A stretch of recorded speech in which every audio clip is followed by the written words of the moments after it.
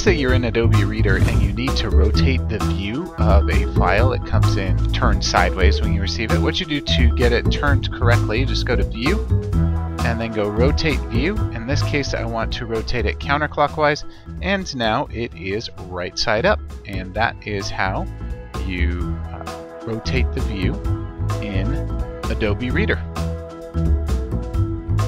If you liked this video, please be sure to give it a thumbs up below. Be sure to subscribe as we have more helpful videos almost every single day. If you have any questions that we can answer for you, please be sure to come and visit us at showmehowtodothis.com.